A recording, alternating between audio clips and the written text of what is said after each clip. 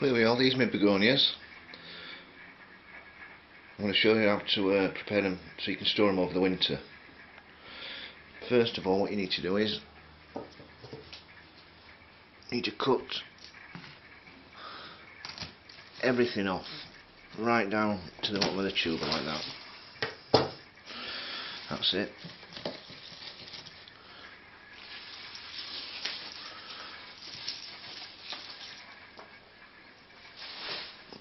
Once you've done that,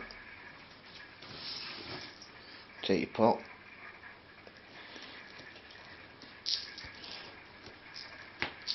and gently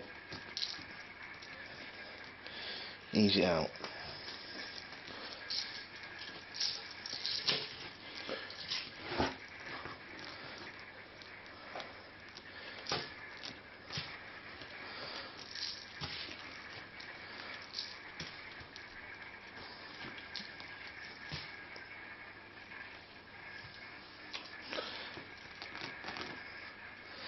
There we go, that's your tuber. What you want to do with this now is let it dry out a little bit. Once it's dried out, cut all the excess roots off. And you should end up with something a little bit like this.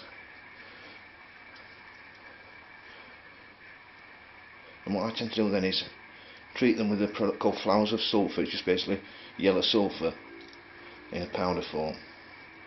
Once that's done, just wrap them in newspaper, place them in a cardboard box somewhere that's cool, frost free, and then in January, February you can take them out and start them again.